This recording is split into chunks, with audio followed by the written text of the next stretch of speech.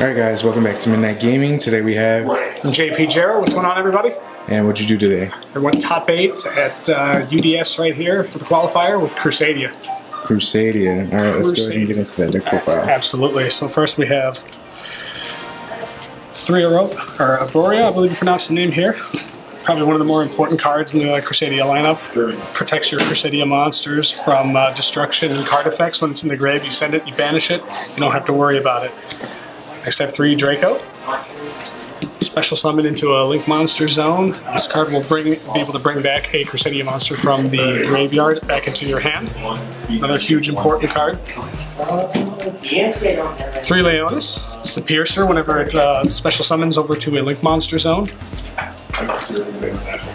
And here's probably where things differ compared to other profiles. I'd play 2 Maximus and 2 Reclusia.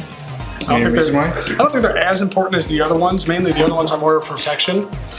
And I usually play the Leonis as we have a little bit of extra spice coming up in the deck. That's not all Crusadia monsters, so I feel that's a little bit more important compared to here. But 2 definitely great effects over here for the double damage when you're going on offensive, and disruption when you're playing on defensive as well.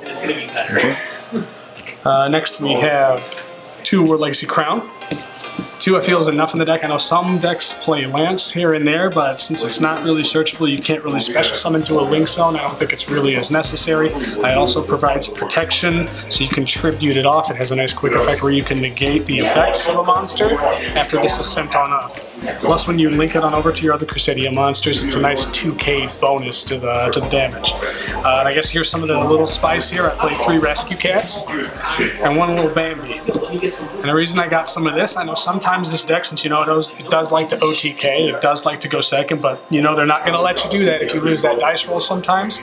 So this is hugely important, I feel, so that way you can get your Nat Beast. It's been extremely helpful in certain matchups. So this helped me get a lot of games under my belt today.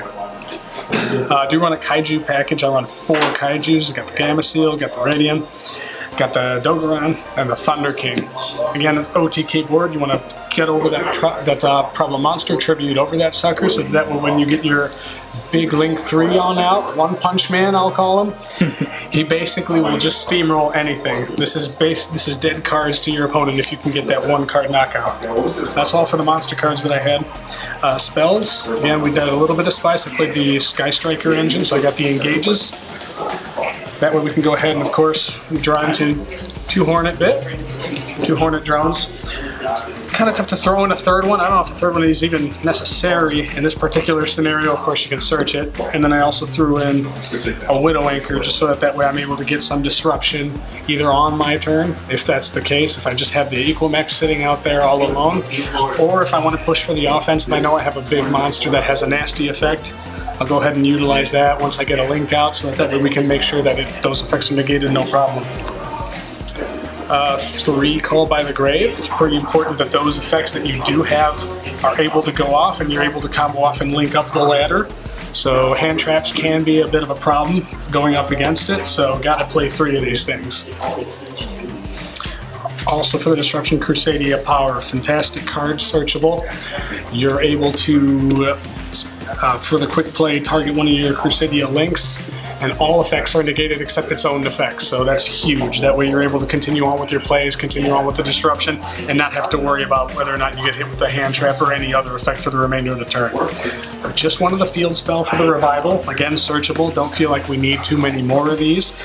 The Link monster gets 500 attack. You can target whatever Link, in this case the big Equamax, so that way you're able to basically go for that OTK. That 1 monster can attack every monster once per turn, or once for that turn, so it's a huge monster there. Then I got a bunch of 1-0s here. I play Rhoda. That brings out your water monster just in case you either don't have another Crusadia monster, or sometimes I'd even use it if I did have it, maybe bait out that Ash Blossom, so that way we can make sure that's out of the way and continue on with the plays. Monster Reborn. Since you got your Kaijus, you gotta have the Slumber, so that way you can nuke everything and make sure you have everything set up so you can either prepare your OTK or just start from scratch so you can really make sure you're beating it home.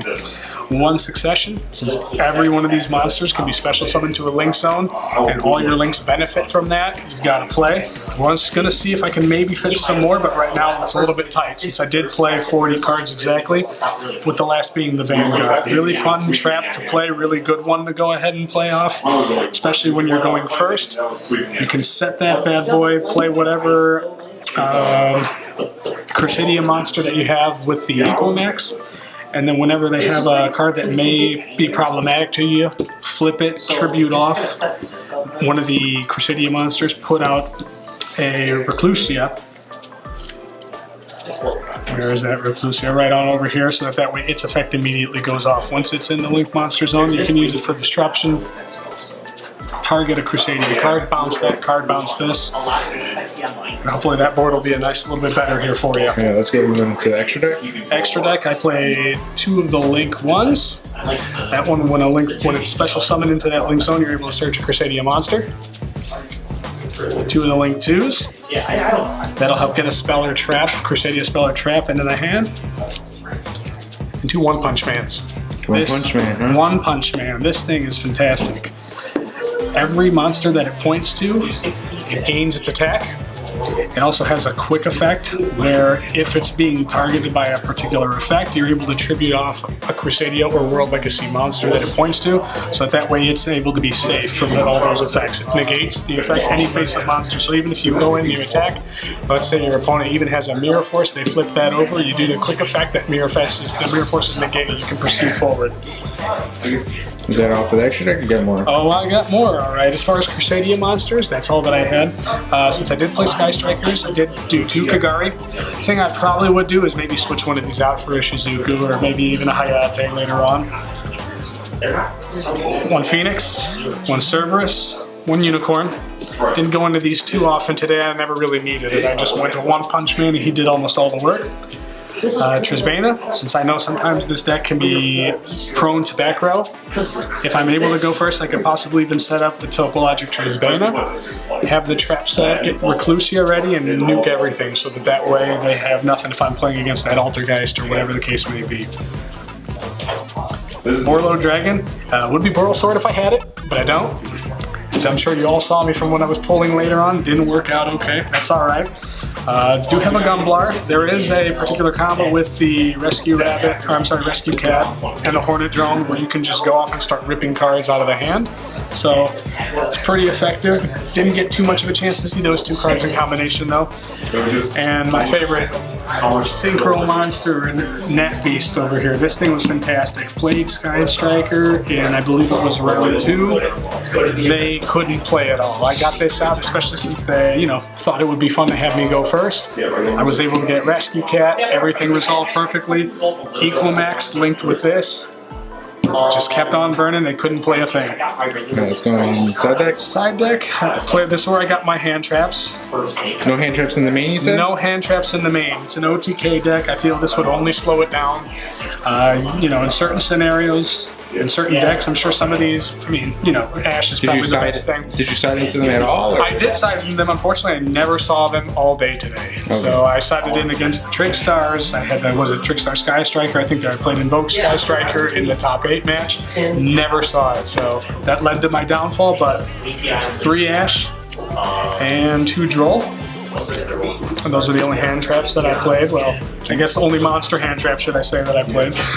Since again this deck is prone to back row, I played 2 Twin Twister, and 2 Retrunate. 2 Anti-Spell. 2 Red Reboot. This came in huge of all things. Manifest I played. And the Red Reboot, I ended up seeing those one-siding in both times, and it helped me OTK for the win. And the only other thing that I'll play is the Infinite Permanence. Again, nice hand trap to start off with. If I'm able to get it, set it, hopefully nuke a card, make sure that everything is taken care of, negate, and even hit some things in the same column. That's the deck. That's the profile, everybody. Alright guys, thanks again for watching, and catch you guys next time. Take care.